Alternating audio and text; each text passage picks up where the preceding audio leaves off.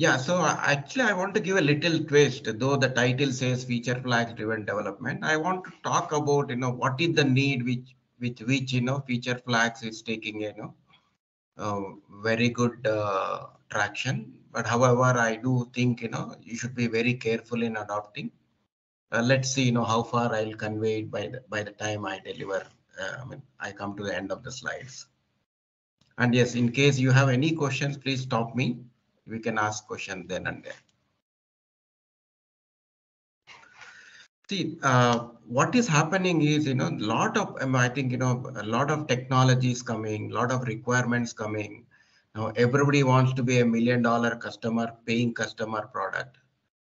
That way that whatever was done, 10 years back, 20 years back is already obsolete.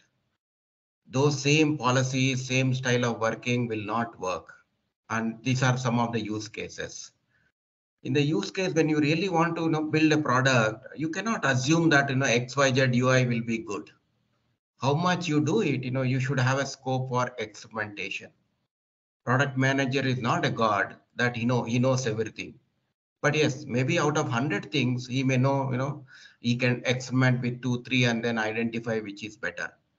So now with the old approach of waterfall, agile, releasing it, after so much of thoroughly testing it, will not work anymore because, it is an experiment, before even saying a release, we should know how to experiment it, get some feedback, and then finalize. So that is something, where all of us have to remember that, products have become complex. The requirements itself on, the way to develop that product have changed. And there are some cases, you have, definitely, when you're talking about scale of customers, millions of customers, now, how do you, in case something goes wrong? Is there an emergency way of, getting back? That's what, is a kill button. So where can I do safely kill something and then, revert back? So these are all some of the things, which I think, most of the time, because, when people had a lot of time, lot of luxury, all this may not happen because, the number of people are also were less. It is highly managed, but slowly it is coming to a level, you should have an emergency kind of thinking. And sometimes, yeah, you also want to educate customers in a very, very small way, or, daily few customers to get the feedback. At the same time, make sure that, you give a scope for one user to talk about it. So this is where, can we release a feature, not all at once, but, few people at a time. And it also helps in safeguarding the stability of the product. And also what happens is, when you really want to build big features, it is not advised to invest so much of time and budget without getting the, going to the production early, at least, serve some purpose of that feature. So these are all some of the things where, they are being part of non-functional requirements.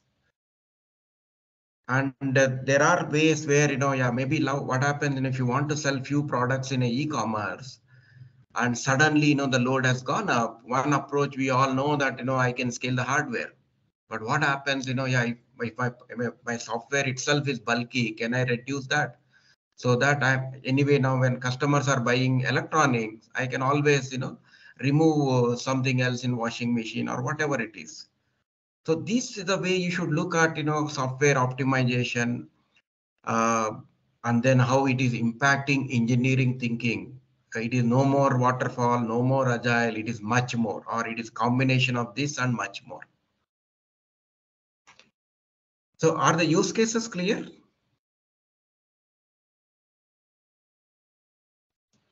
Hello? Yeah, clear to me, yes. Anybody has questions? Okay, I'll move forward. Maybe too early for questions. Okay, yeah, because see, I think, this, once you understand the new requirements clearly, then, many things will happen. It's easy to get to know rest of it. Yeah, somebody was talking.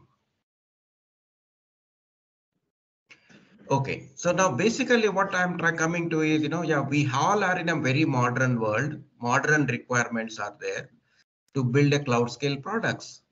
And this is where somewhere, the concept of shift left and shift right. We must have learned about, shift left, where, can you advance everything? Can you advance testing? Can you advance planning? Can you advance building? But whatever the use cases I've said, they come into the shift right model where, can I test on production? Can I remove some features in the production? Can I experiment with, some of my doubts in the production? So that way, you will see a new trend that, it is no more shift left, but no more shift right, but it is a combination or a flexibility of having anything anytime. You cannot say that the shift left will replace, shift right, or shift right will replace shift left. Both are required. So that way, yeah, if you really look at, from product angle, yeah, there are 4 ways of shift left where, uh, you just focus initially on, unit testing, integration testing like that. And then, when you really want to go a little more, a little towards right is, can I conduct acceptance testing early? Otherwise, when you get into DevOps series, you say, can I release it short in a very, very small increments? And then, yeah, somewhere, you also focus on, can I build my product also in a modular way where, my model, my business model starts becoming more and more clear. So this is some way of, you will see industry talking about 4 types of shift left tests. And there are many kinds of shift right also, like A/B testing, which we are very popular. Canary release, blue-green deployment. Can I create problems, in a production and then see that my system is able to recover? And performance testing. Make sure that, I'm always performing with, good monitoring and all. So now, as I said, please look at all these are the new requirements which developers have to handle it. Without developers, yeah, I mean, you cannot do all this. Not that, when you say, when you remove something, yes, some part of it can be handled by DevOps, but there are ways, even, within your code, you should be able to say, is my microservice resilient enough? Can I throttle number of requests? So that way, shift right, will give a lot of feedback for developers to, handle the NFRs. So knowing the use cases and knowing those in terms of industry jargons or requirements or, the shift left and shift right. Now, this is where we can talk about what is feature flags.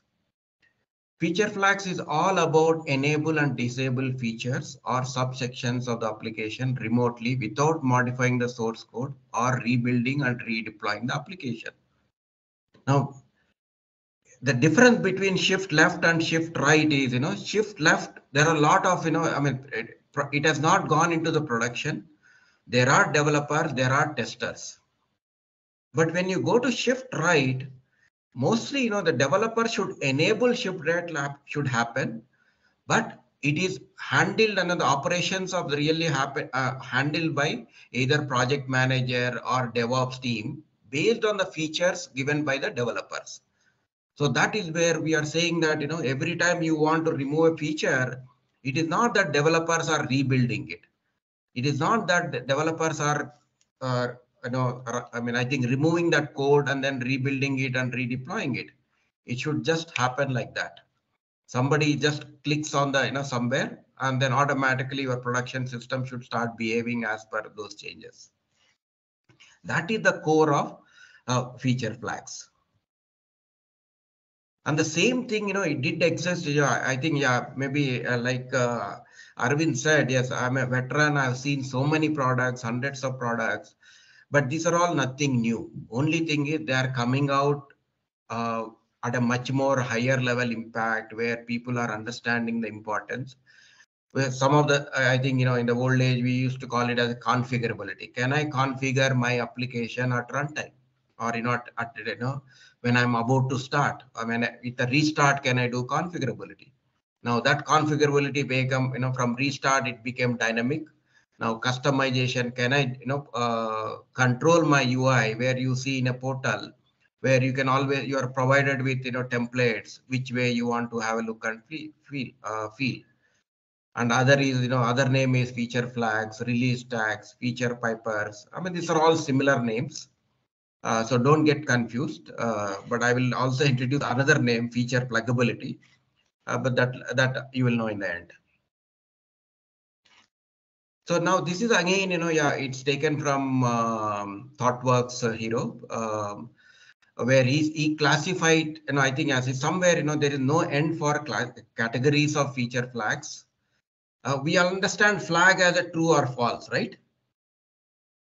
All of us understand flag in a software world as a true or false. Yes. Right. So yeah, just bear with that name because I think, thinking it as a true or false is a really, really horrible technical debt. But anyway, I think, the industry knows it as feature flag.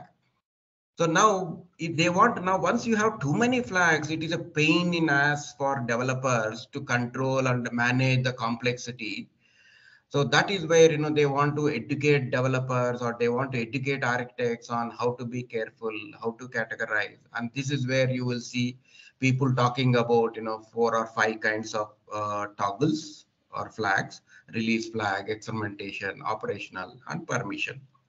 So now actually, yeah, this figure also will depict, how long some flags should be there and how dynamic, how fast these flags can be useful.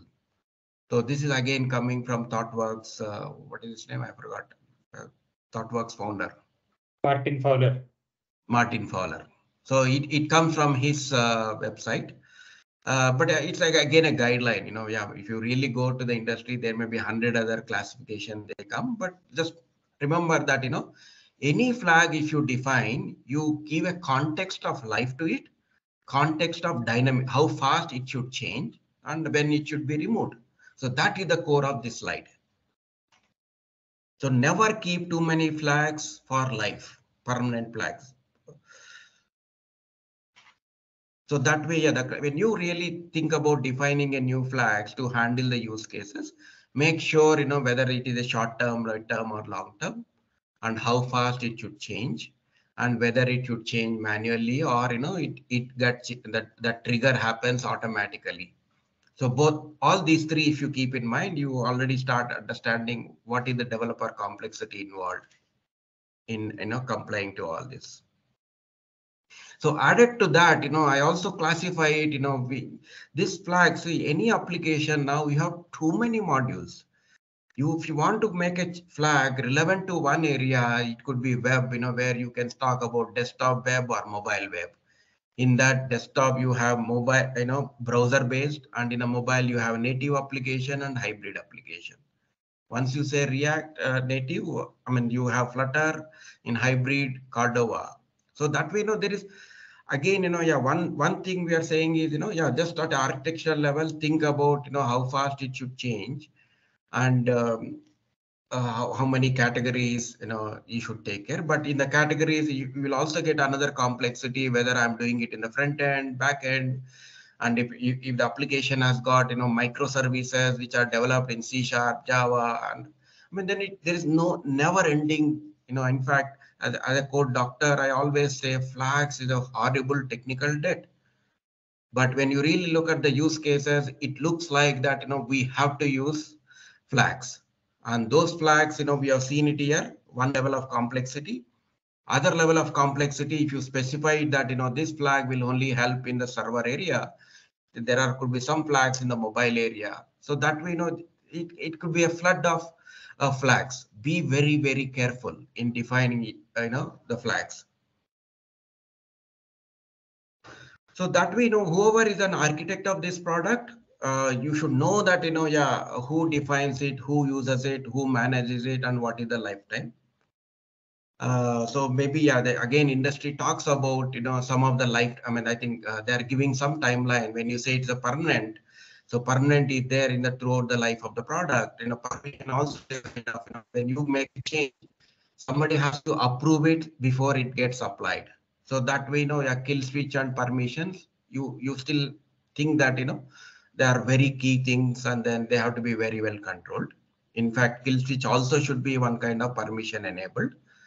And when you want to only work in the DevOps area where operations team, then make sure that you stabilize the feature and then remove that flag permanently.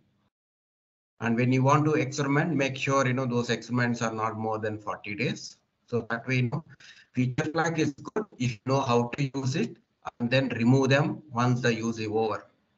So please keep that in mind. Feature flag is not a feature if you keep it permanently. It is a very, very bad technical debt. So now coming to let's see what people are talking. I think what myself and Arvind was talking. So in the context of development, how does feature flags help? So this is where most of the release related feature flags, where the trend is you saw that we had one microservice, one Git repository, but now people are feeling that having 200 repositories is a pain. That's why people want to come back to monorepo, and that's where feature flags would really help, where you have a single trunk, and developers can commit it, and then in case they don't want. I think the problem with monorepo is if too many commits are there delayed, then the monorepo is again a bad thing, because everybody is trying to spend time in merging. So now it is encouraged for in a monorepo for people to make sure they commit very often. That way, in case the release flags, if there are developer only, they can write the code, put some flag, commit it, so that they have some time to really mature it. But at the same time, others who are really working on it, they have a chance to get the updates from you. And they have to be very, very short-lived. Whenever you think about release flags, make sure they are very, very short-lived. And then again, if you go still dig, you can also define some for development, some in the integration space, testing space, staging, production. But I think, I would still say don't try to have, because it gives a flexibility, don't try to have too many. In fact, we have seen even in Spring, people talk about configuration hell. And this feature flag is actually adding to that hell. But again, just as a developer, I wanted to pickle your mind that, there is a concept of new requirements, and one way of implementing is using feature flags. And if you know the feature flag is one way, you should also know where all it should be used and how complex it can become because of so many variables involved in how you can use it. So canary release is again, you want to, you want to make sure that, as per the user traffic, users more and more, I think, more and more features are coming in, more and more releases are happening. We want to make sure that, you first try it with, few users, and then once it is stable enough, you roll out to more users. So, or, you sometimes, once you think it is stable, make more and more users get the same code base. So otherwise, you end up in big rollouts. See, rollback is a good feature, but why do you can you avoid that also? So that is a way, it is again, as a part of DevOps, where, they try to roll out to few hardware, hardware servers, which may be serving few users, and then slowly you make the code completely version 2. So here also, like, again, here also, this work is again controlled by feature flags. And genuinely now, because the products have become very, very complex, the experimentation flags are a must for even product manager, where, he wants to understand users feeling early, or what works with the users in what UI, So this is where we should also allow developers should enable or project manager to make sure that he is able to experiment safely, and that's where developers will give few experiment with the experimental flags. They will make 2 or 3 implementations and then give them the respective flags, and let product manager or DevOps, whoever is the one in coordination with DevOps, is able to experiment and get some insights. So that's what is, that's a class where you have to classify that toggle as an experimentation toggle. And there also, like, yeah, maybe, if you have 10 experiment, you want to eye on, 2 of them, from 10, you would have come to 2, and those 2 also, you want to take it to next level where you really work with real product consumers, roll out 50% to class A users, 50% to class B. Maybe that both of them are required, but the kind of users may vary, because sometimes not one feature would be accepted by millions of users. Maybe so youngsters may want feature B, and somebody beyond 30 years or 40 years, they may want feature A. So that way, you need to, again, I want you to see all these are the requirements of building a strong products. And that is why, the way to discover strong products, the way to arrive at strong product, that's where you need to enable as a developer, know that, these are all is, I have to give that features so that others can arrive at it and then give the feedback. So that's another experimentation is A/B testing. And dark launches. So these are also, it's little more, I mean, some of them look similar, but actually, some you don't want to even talk about some feature, but you just want to release it to small set of people, silently watch what is happening, and then get some feedback. And then if you want to remove it, you can remove it, because it is never publicized or never said as a feature.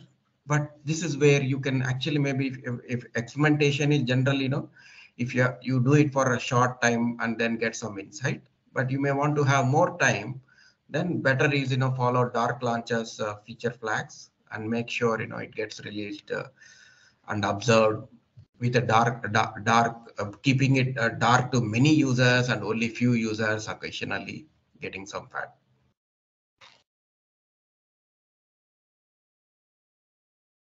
So far clear? Hello? Yeah, yes, clear. Okay. So now, So just one thing.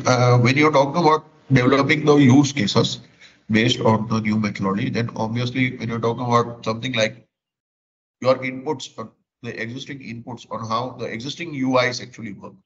So then obviously somebody must have done the research already on the user experience, right? Like taking inputs on the existing user experience and then analyzing the inputs and then coming up with the use cases. So that sort of thing. Wouldn't that be correct? Would I be correct in saying that? oh yes, definitely. All these are happening, but the kind of dynamism required, the kind of changes required have changed rapidly, right? See, now in the Okay. previous world, people had 3 months to say that, I will work with so many people and arrive at a UI screen. But that is too late, right? In the current world, they want to, have a releases, yeah, maybe not more than 2 days, 3 days, or 1 week. That what you mean is from the agile, with the advent of agile and sprint and all that. Yeah, it could be agile, but it could also be complexity or user expectations would have changed, right? Now, let's say that, as an engineer or in a UX designer, somebody has done some survey, got some information, and then they said this UI is good. Now, would that UI stay for long as good? Right.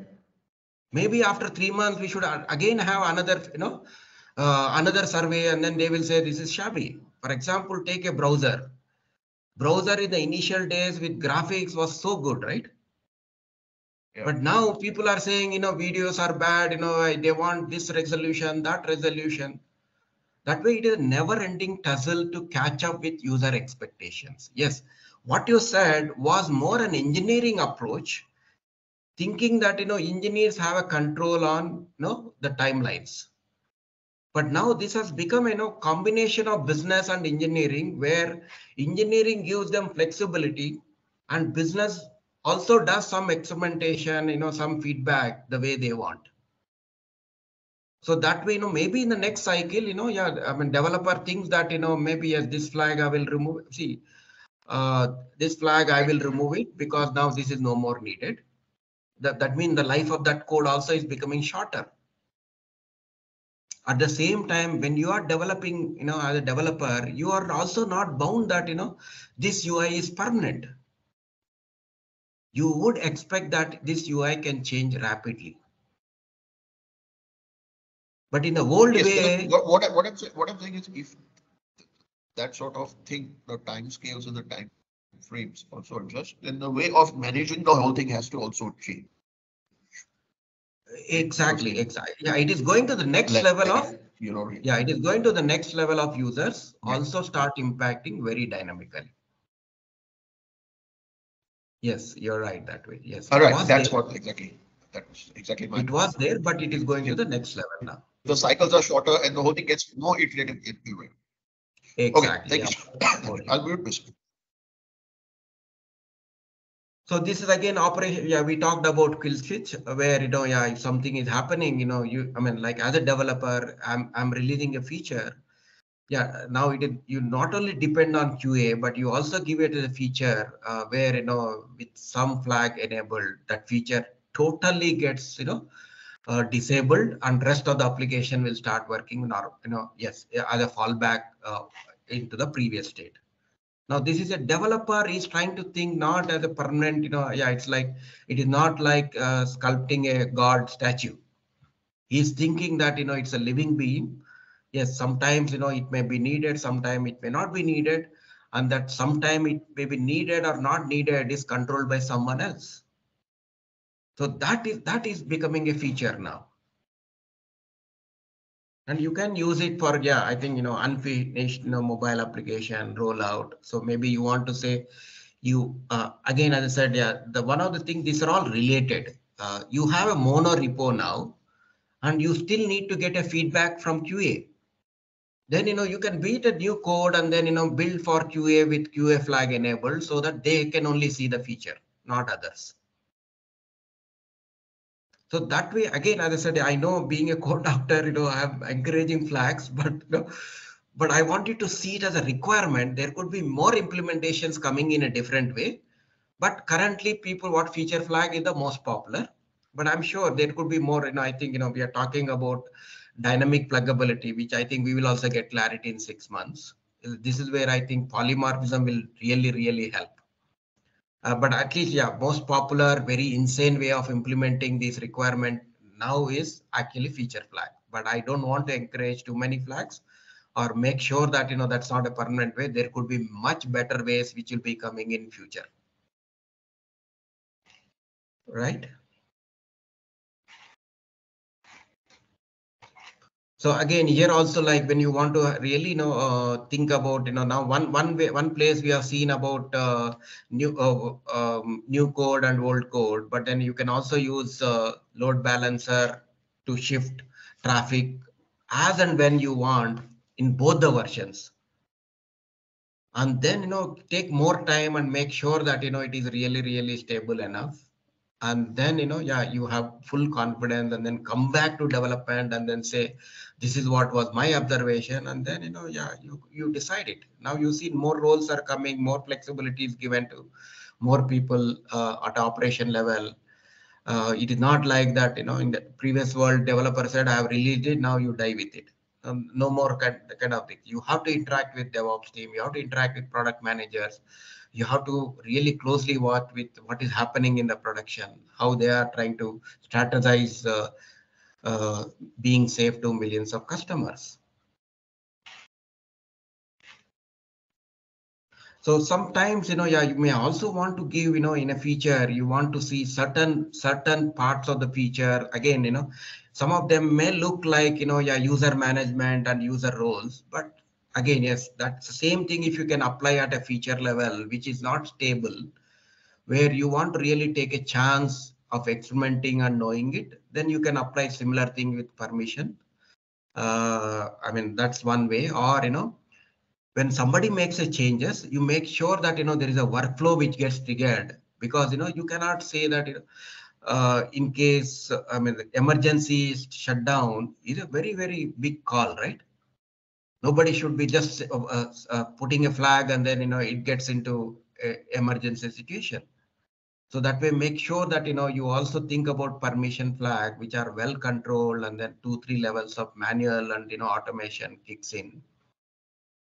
And then, yeah, maybe finally administrator has a full control to accept or reject. So again, I'm only trying to say that new requirements have come, which developers get impacted. They also get a flexibility. For example, previously they have to understand entire feature at once, which itself is a pain. And I keep hearing developers saying, give me full requirements. But that is not possible anymore, or that can be handled much better by saying, okay, this much is the feature I understood, I have committed to that level. However, yes, it can be only seen by QA. Please make sure that at a build time, this flag is enabled. Now you see, I mean, that's where the developers are impacted, development culture is changing. And there is a need for change. That much, if all of you understand, then I think you will be able to update how developers are supposed to implement new features with catching up with current trend and current requirements at a bigger level. So the beauty of this is now that that people saw that new use cases are required, where DevOps, developers, QA, and many others have to collaborate and provide a dynamic production code.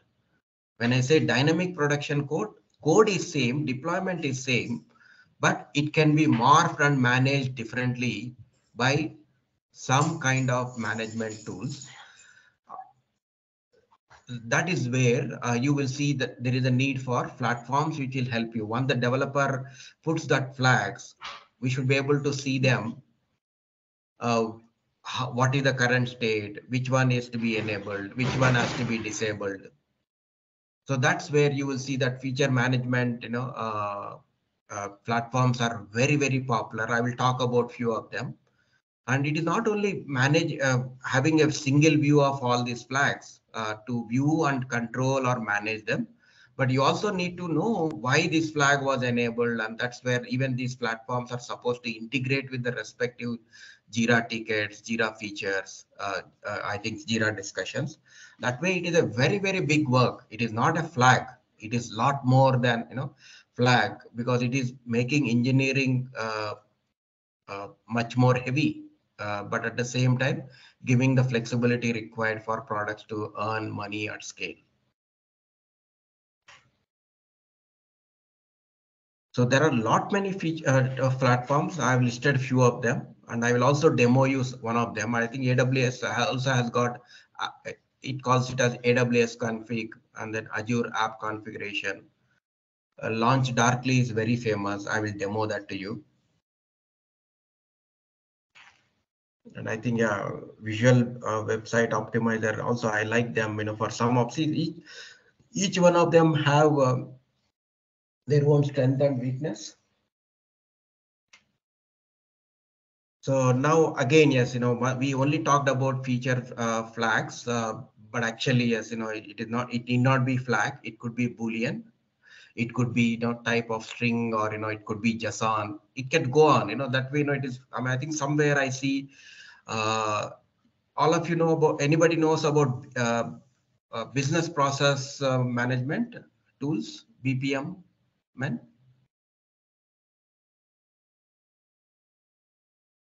Have you heard of BPM? No. Heard of it, but not sure what are the tools. Yeah, basically, they want to avoid developers. See, that's one way of looking at it, or they want to develop visually. So I take that part of that value of BPM rather than saying replacing developers, because the requirements can change left and right. In any product, I mean, that's where you need engineers. You don't need monkey coders. So now some concept of BPM gets applied with these platforms which are trying to manage, where you define some variables. I mean, those variables are, I just listed Boolean and string, but each of them have many variations. It is not just one variation. That's what is the terminology they use. Maybe once we, and then let me demo you this application. So far, are we clear? Yeah, good. Okay. So now this is where, I have an application where, we talk about whether user has clicked or, what is the rollout should happen, you can give, you can define a rollout.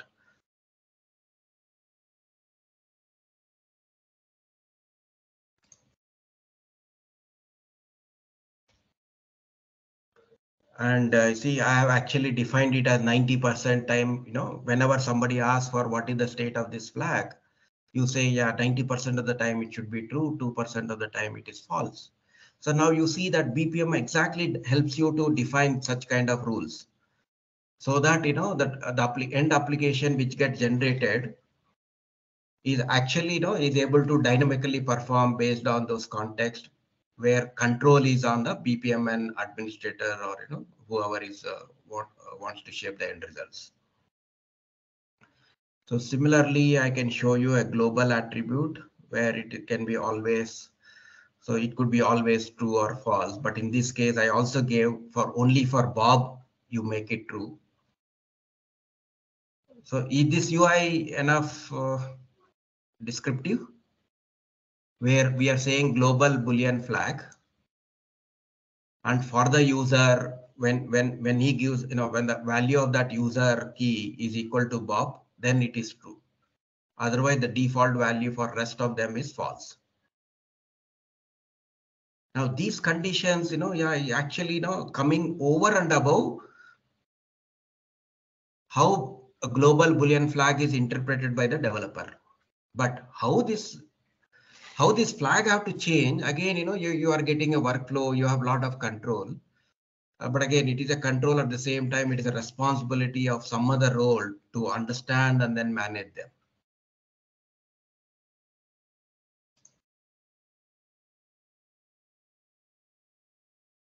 So yeah, if you want to have a different message for each user, then you can also give some kind of condition so that your program can take these inputs and then behave differently for different users.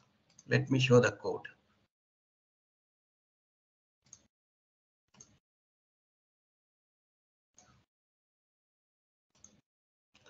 So now actually I have,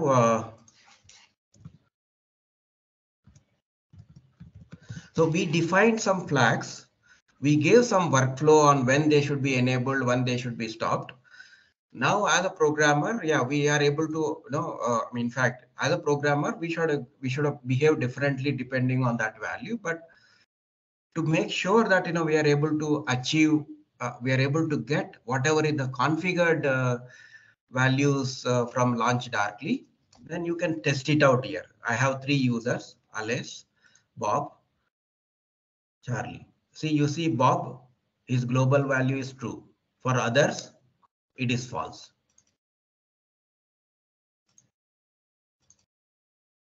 And then whenever somebody clicks, I want to make sure, launch directly returns true. Next time it returns false. So again, yeah, if you really see, I've shown you 3 implementations. But for now, you just focus on launch directly. You could implement the same. I mean, launch directly is one of the platform, but for Java users, you have multiple ways of doing it. But I think this shows that you can integrate with launch directly as per the workflow. Whatever is the current value, you get it. This part of the demo is clear. So you're saying the app is already deployed without rebuilding or redeploying or controlling it. Exactly. Yeah, it is a runtime. Yes, you're right. I'll show you the code also. See, now let's say that, yes, yeah, this is my server, which is running boot run. Yeah, I think let's see that, whatever we want to say feature flag. So I want to now make feature flag false for everybody, right? Or you have any rules to try? We can try that rule. I want to delete this rule. Bob is no special. So for everybody, yeah, if you're targeting, default rule is false. Okay. So yeah, default rule is, I think when your targeting is on, default value is false. If I say off, then targeting, this rule will apply.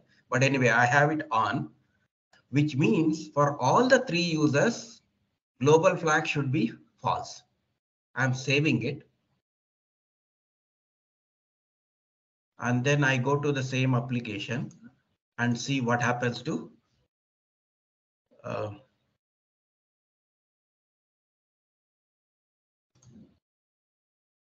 see, now even for Bob, it has become false. Previously, it was true.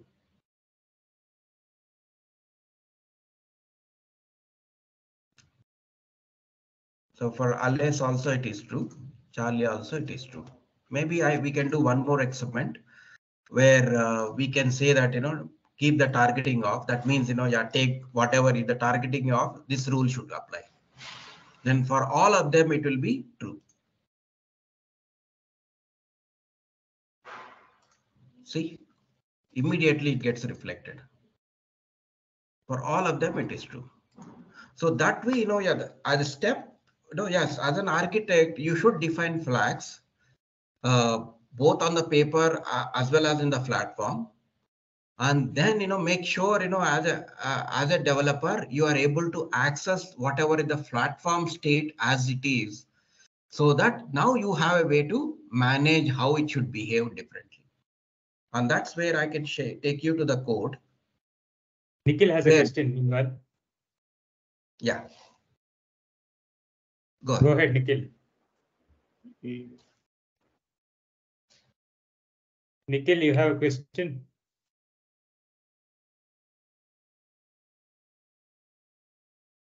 Okay, maybe not. Go ahead, Raja. Okay, fine. So now what we are saying is, now you will have a chance to define an interface, feature flag interface, where you don't want to control the state of that, but you want to give that state to somebody who wants to operate at a platform level, which could be product manager, which could be QA, which could be DevOps team, or it could be someone else. But yeah, you can define your own interface. And then, yeah, I see when we say, yeah, I think you can also define which implementation you want to. I think this again, we try to be a little more cautious that, what happens, tomorrow if launch darkly is not good, we want to go to someone else. So that way, we have 3 implementation here. FF or J is one way of implementing this service. And launch darkly is another way, where they give you SDK, you talk with that SDK, get it from online.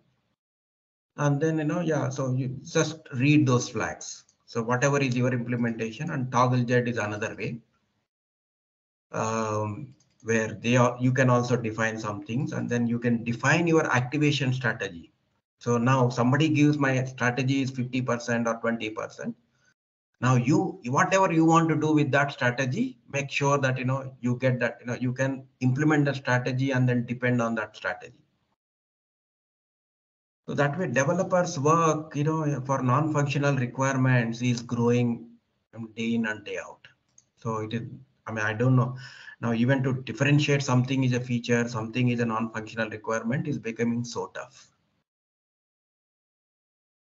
Right. Once you have implementation and then you have an interface, now this is where you have to think about, yeah, maybe a very rudimentary way of is, yeah, if the flag is open, then, return something. If a flag is, this again in a very horrible technical data approach. But there are, Spring does give you some, much more way of, dynamically getting it based on the invocation handler. This is also not a very readable code.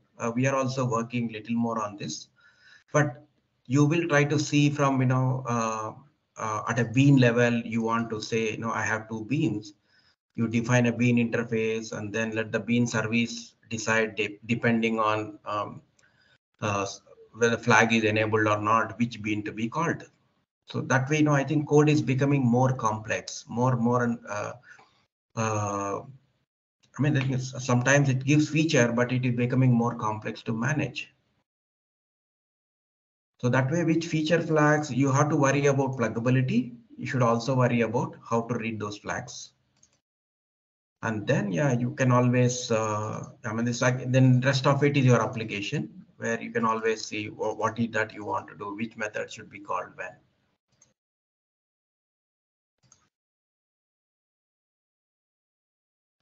So far clear? Yeah. Yeah. So a couple of questions. See, typically in software, we normally come across something called scaffolding or boilerplate code. So usually we want to avoid these code, abstract it away so that we can focus on the main application logic, the business logic. So all the boilerplate code should be abstracted away. Now with feature flag, won't it be the case that we are again going back and mixing feature flag related code and the application logic?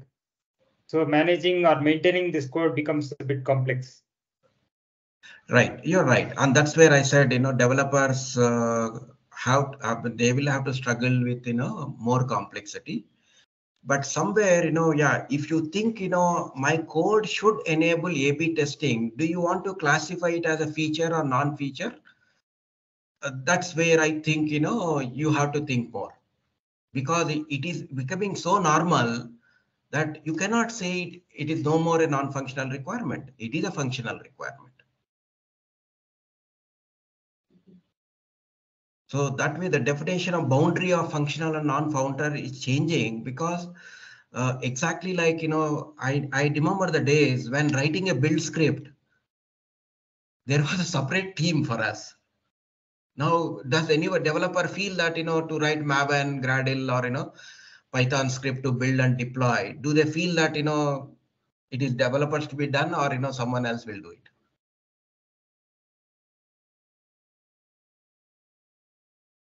The developers only will do it. Generally, the tool will take care of it automatically nowadays. Right, but still, they are responsible, right? If somebody says, product manager says that I need a kill switch. So do you want to see it as a feature? Do you want to separate it as, or do you want to still classify it as a functionality or a non-functional requirement? Let's say in a stock market of such a volume, where there is so much of stake.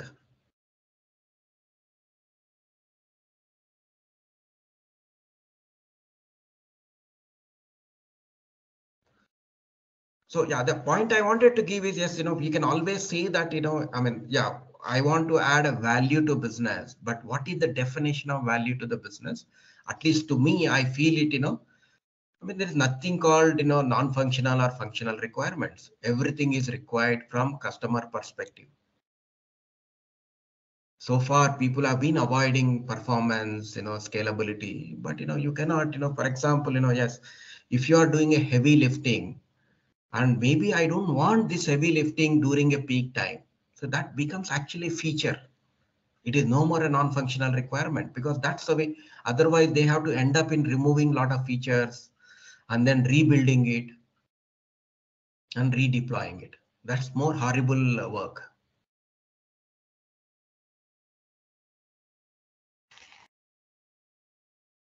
So Arvind, did I convey it? I don't know. Yeah, it's fine. Yeah. So that way, I think, yeah, this whole software, terminology itself has to be revamped. What exactly. we used to call as non-functional requirement, that term itself no longer makes sense. Exactly, because this shift right is a requirement which nobody thought that will come.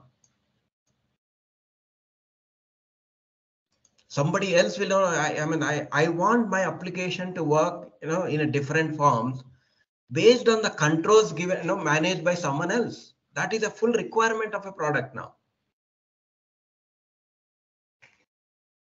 But again, yeah, some of these, we should not worry. We are actually having, less than few 100K customer, or I don't know, a few, customers. But if you really want to scale at a cloud scale, these are all must.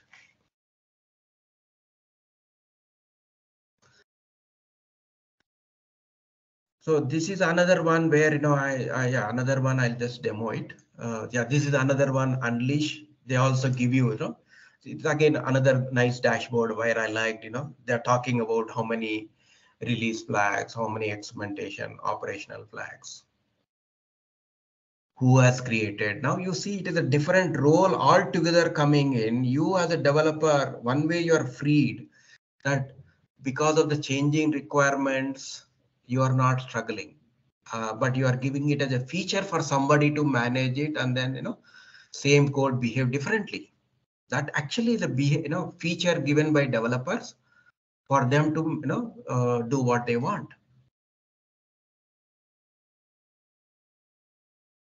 So that way, I think yeah, I think there's a never-ending complexity. One side you kill it, other side it opens up.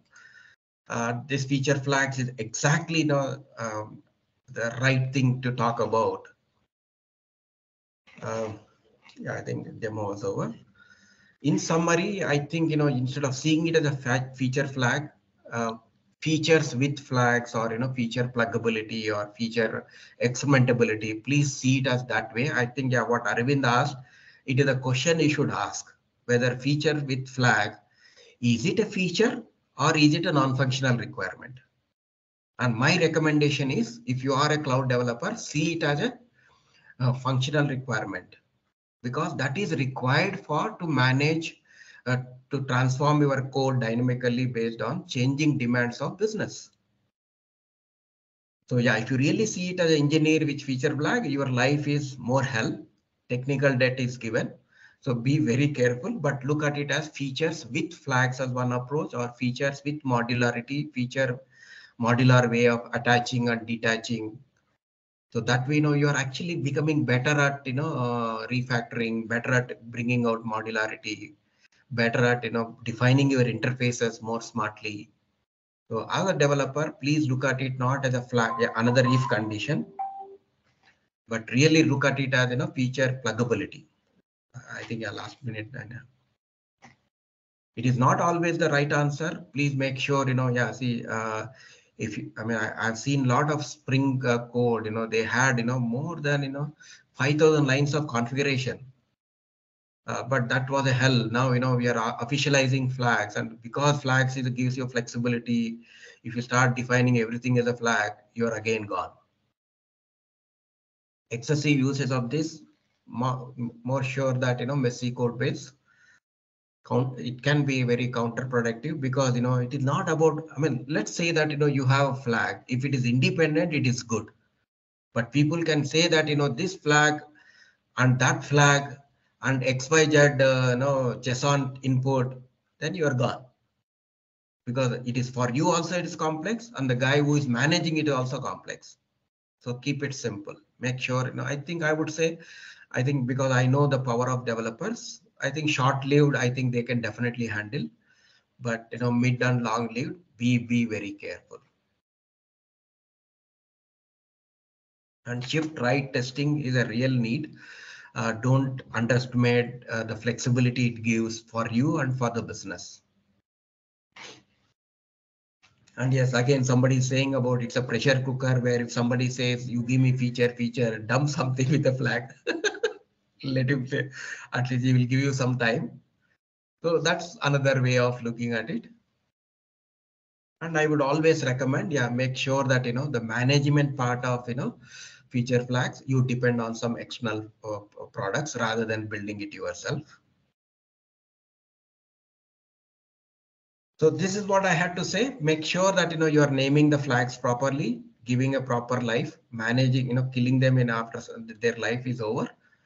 But yes, it is a ending challenging, never-ending challenges for developers. Nothing called simple, nothing called complex, but everything is called professional needs.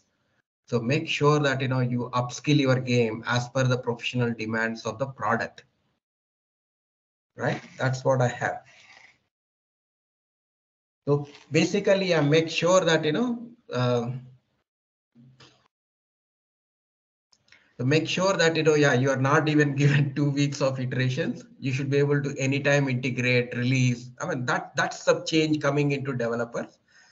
where, when somebody says I should be able to do something in that, before and something after. So you should know, you should be very confident of release your code anytime, every time. And that's where I bring in the concept of feature flaggability as a new NFR. But again, yeah. But unfortunately, it is still popular as feature flags. But I think the way to connect my thoughts and then industries, feature flaggability is a requirement developer should see. And yes, one kind of implementation which is popular is feature flags approach, putting conditional execution of the code. That's all.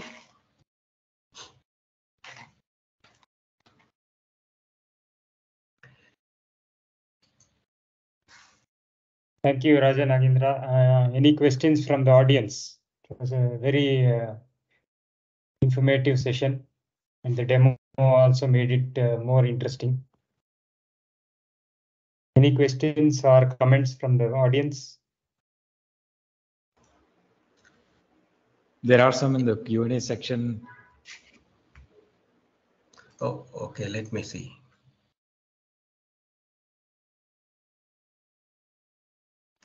Oh yeah, it applies to any part of the code. It could be UI, it could be, that's where I showed, where, you have many multiple code bases, which, could be at application level. Their application also, you can have front end, back end database. So that way, yes, it can, feature pluggability can come at any level. But yeah, be careful that, just because somebody is saying, somebody wants to ask for the flexibility, but be very cautious about implementing as a feature flag. Can The I second just question? Okay, go ahead. yeah, just before you Kumar, ask, I will answer the other two questions. You just seem to be can you just hold on? Yeah, absolutely, no problem. Yeah, we can. So Nikhil has asked, is the code public? The stream is choppy. I am not able to look at the code. Not to worry, the recording will be on YouTube. That will be in available in HD. So you will be.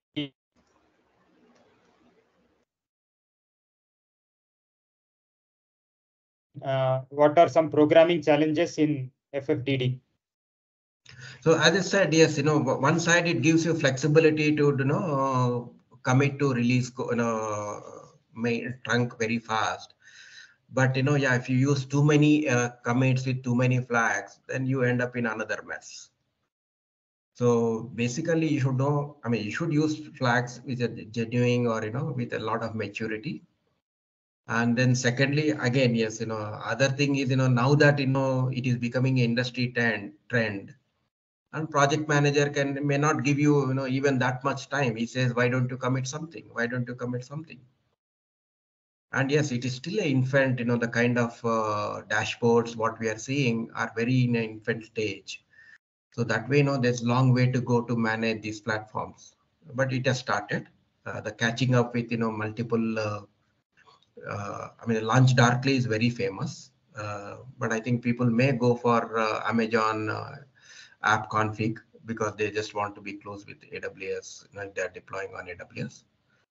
But yes, from a developer angle, you will get flexibility. But if you misuse that flexibility, you end up in 10x technical debt. That much I can tell you.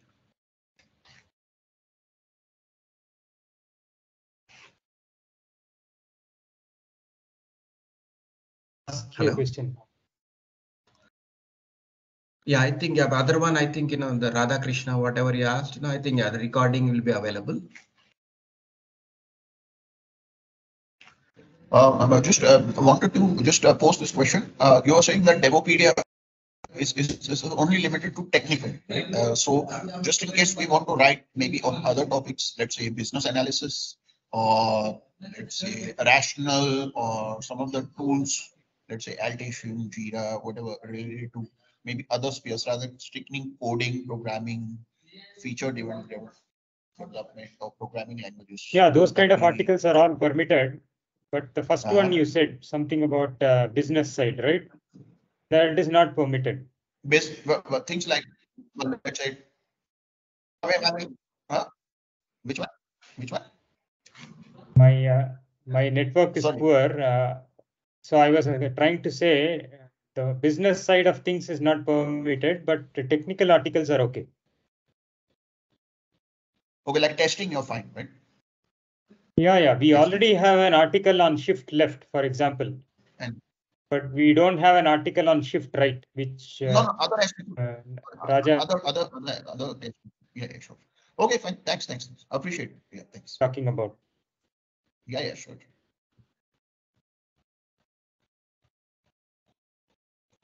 So yeah, coming to Nikhil's, for every flag with existing understanding being a Boolean, we multiply the possible states of the program by a factor of 2. All the states may not be valid. You are right, but from coming to domain side, they may want to name it as XYZ, which may really mean true or false. If you see this,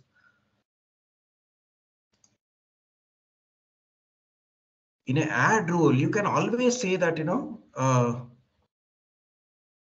Your screen is not shared now. okay, so yeah, what you can do is, see, finally it may be true or false, but from management perspective, we can say that, maybe at so-and-so time period, it is actually, true. Then they can say morning, evening. So that way, these are all called variations, but still, whatever is the output could be still true and false. So that way it is very destructive and then it's easy for somebody to get it. So that is where they call it as variation.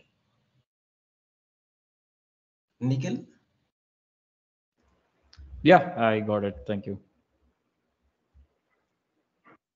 That's all. Thank you. Yeah, I hope, I think feature flags, some kind of, information is given. Use it to your advantage.